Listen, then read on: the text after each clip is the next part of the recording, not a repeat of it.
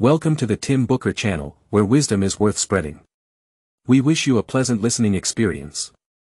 Today, I'll be decoding how to read a book for you, delving into its essence, the benefits of reading, and reading techniques. Through these insights, you'll learn how to acquire knowledge and enhance yourself in this age of information overload. This book has consistently been a bestseller in the West, with its first edition in 1940, a new edition in 1972, and numerous reprints since. It's not just about methods and techniques of reading, it delves into the fundamental significance of reading. The authors of this book are Mortimer J. Adler and Charles Van Doren.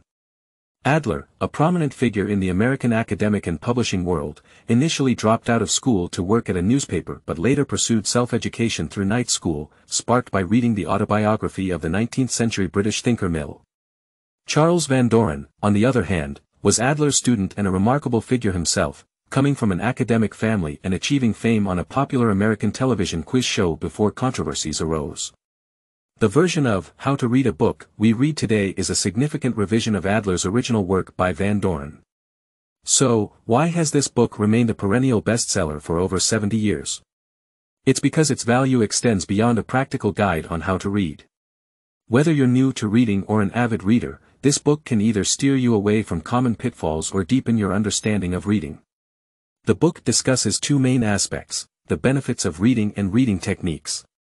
It challenges us with a thought-provoking scenario: if you were stranded on a deserted island with only room for 10 books, which ones would you choose? The answer highlights the importance of reading as a means to exercise our minds, preventing mental atrophy and extending our cognitive lifespan. In a world that promotes speed reading due to information overload, this book emphasizes that not all books should be read quickly. Pascal, a French scholar from over 300 years ago, noted that reading too fast or too slow leads to no gain. Therefore, the book distinguishes between two types of reading material: that which you can easily understand, like newspapers and magazines, and that which you must read, challenging yourself slightly above your current level of understanding. How to Read a Book primarily focuses on the latter. To become a proficient reader, you must be proactive and ask 4 key questions before diving into a book. What is this book about as a whole? What are the main ideas and details? Is the book reasonable and well-structured, or does it contain errors? How does this book relate to you personally? These questions correspond to different levels of reading comprehension: basic reading, inspectional reading, or skimming, analytical reading, and syntopical reading. The author dedicated a considerable amount of space to explain the concept of analytical reading. Analytical reading can be broken down into 3 main stages. The first stage is understanding the scope. What is this book about? You need to determine the theme and category of the book, whether it's literature, history, or economics. Then, provide a brief summary of the book's content, list the key chapters, and identify the author's main questions to be addressed in the book. Essentially, this stage involves understanding the book's structure before diving into it. The second stage is comprehending the content. How did the author write this book? You need to identify recurring keywords and mark important sentences in the book. From these markings, extract the author's central ideas and reconstruct the book's cause and effect relationships in your notes. Sometimes, creating a table can resolve this issue. Your self-made notes will allow you to quickly revisit the book's argument in your mind. The third stage is evaluation. How well is this book written? Every book you read should be subject to scrutiny, and you should have your own perspective. Only when you've evaluated a book can you consider your reading complete. The most effective readers are those who can critically assess a book. However, remember not to jump to conclusions before finishing the reading. If you disagree with the author's views after completing the book, be sure to summarize your reasons. If you still don't understand the author's perspective, list your reasons for that as well. The fourth and highest level of reading is called syntopical reading, or thematic reading. In simple terms, it involves seeking out books related to a specific theme or topic that interests you. This level of reading requires more initiative and judgment from the reader. Thematic reading isn't about reading one book after another, it's about reading different chapters from various books to address practical questions. It's reading with a purpose to solve real-world problems. Let me illustrate with 2 practical examples from the book's discussions. Typically, books prominently displayed in bookstores fall into 2 categories: fiction and history, which are favored by most leisure readers. For fiction, the author recommends fast and immersive reading. Ideally, you should read a story in one go, but this is nearly impossible for busy individuals. To approximate this ideal, you should aim to complete your reading of a compelling story within a reasonable time frame. Otherwise, you risk flipping ahead, forgetting what you've read before, and losing track of the narrative. Crucially, when reading fiction, you should engage your imagination, detach from the current reality, and immerse yourself in the world of the story's characters. Rather than hastily judging the narrative, strive to become a part of it. For instance, consider the monumental work War and Peace by the Russian author Tolstoy. This book presents a multitude of characters, which can initially overwhelm readers. Names of Russian characters, often lengthy and complex, can be daunting. Many readers abandon the book early, believing they'll never grasp the relationships between the characters. However, this can be resolved. Think of it as a scenario where someone moves to a new city or community, starts a new job, and attends a social gathering. Initially, it's impossible to remember everyone's name or match faces with names. However, you will remember the face and name of someone you talked to for an hour or someone you plan to meet again. Similarly, in fiction reading, you don't need to remember every name, many characters merely serve as background or enhance the main characters. Regardless, after reading War and Peace or any substantial novel, you will recall the most important characters.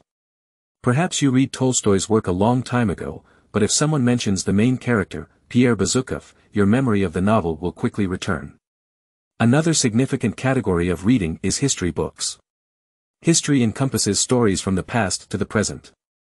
However, our primary interest lies in the present and future, and the present largely shapes the future. Therefore, we read history books to learn about possible future directions based on the past. Two key points should guide your reading of history. First, focus on reading more than one history book about the topics or time periods that interest you. Second, when reading history, don't merely consider what happened at a particular time and place, delve into the reasons why people acted the way they did, especially in the present context. While history is more akin to novels than scientific texts, you should approach it with the same level of attention. When reading history, the first question to address is the specific, limited theme of each history book. For example, a book about the American Civil War may ignore the broader context of 19th-century world history. To read history effectively, you must understand what each book is truly about. The second question involves the methods the history book employs. Does it divide the narrative by chronological order or use different logic for organization? Does it separately discuss the economic, cultural, and religious aspects of a given time period? Which chapter is the most important?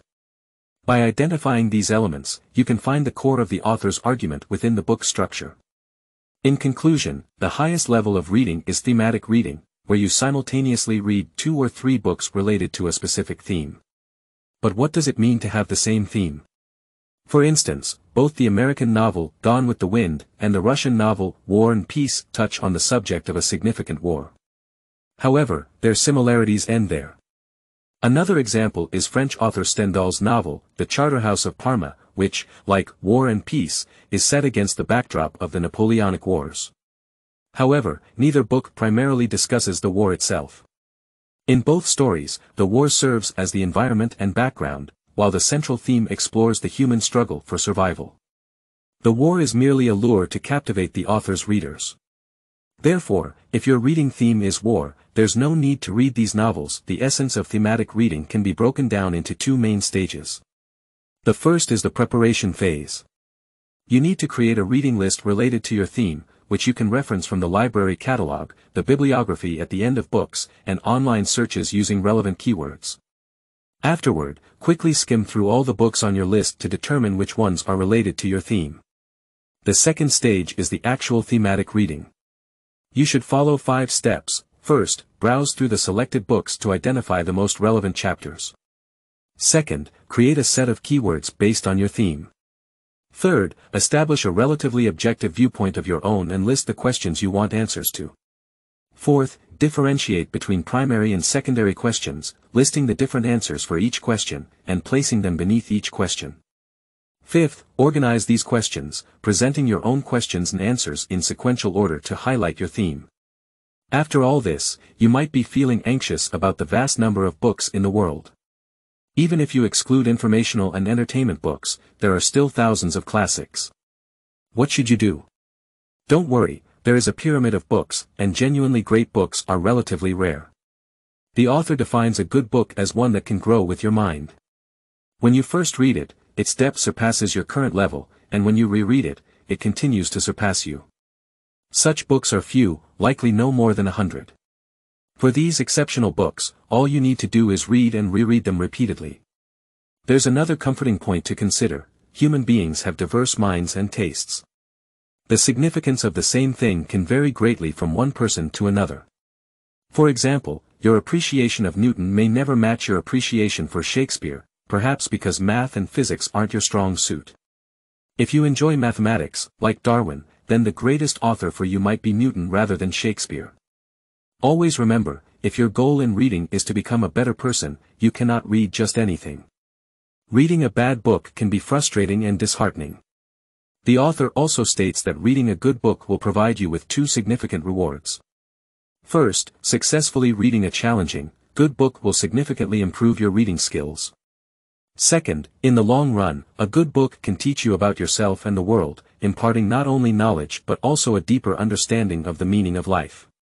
In conclusion, the book, How to Read a Book, explores the art of reading, explaining the benefits of reading and providing techniques. Reading is the most effective way to prevent mental stagnation and delay mental aging.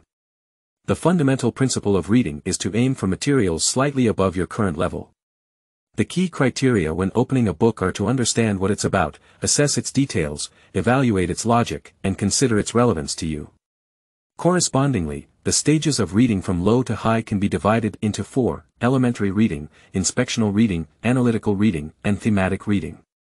Each stage requires different techniques and considerations. When you can master various reading methods for different types of books, you will reap significant rewards from your reading. That's all for today's content. Congratulations on finishing another book. Thank you for your support and attention. Please subscribe to the Tim Booker channel, like, and share it with your family and friends. Wisdom is worth spreading, opening the door to a brighter future. Thank you, and goodbye.